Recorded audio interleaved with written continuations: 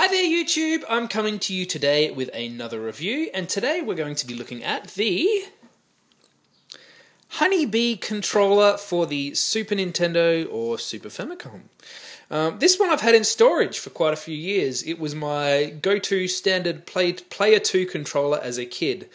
If you had parents that were anything like mine who didn't really want to spend too much money on these systems, they would get you the cheapest and nastiest controller they could find, and this is it.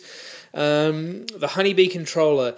It's got quite a nice thickness to it, which I quite like, but it's still a fairly small controller, much like the Super Nintendo standard one.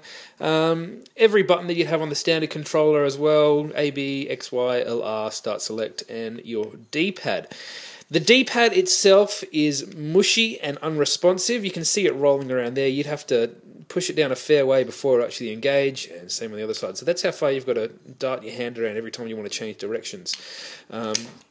May not seem like much, but in an action-packed game, it was rubbish. This was the one that I'd always give to my friends when we were playing Mario Kart.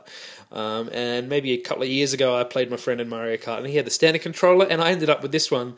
And it was a disaster. I'm actually quite good at that game, and he was fairly average, and I could not beat him. It was just a piece of crap. The buttons are mushy. Every single button is mushy. These ones are stiff and mushy. The L and R buttons, yeah, they're not too bad, but all these ones are just horrid. There you go.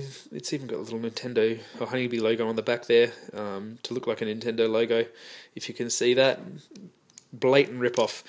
The only one thing it has got going for it is the cord length. The cord is really quite long. It's not the standard, 1.8. It's 1.95. You almost get 2 meters of cord out of this one, which I really did like. So there you go. One good thing to say about it. Who would I recommend this for? I would recommend this to nobody except for maybe your dog if you needed a new chew toy. Don't buy it. Don't use it. Unless you really want to have a collection of every control there is. It's not worth your time or investment. Try something different. Thanks, and we'll see you next time.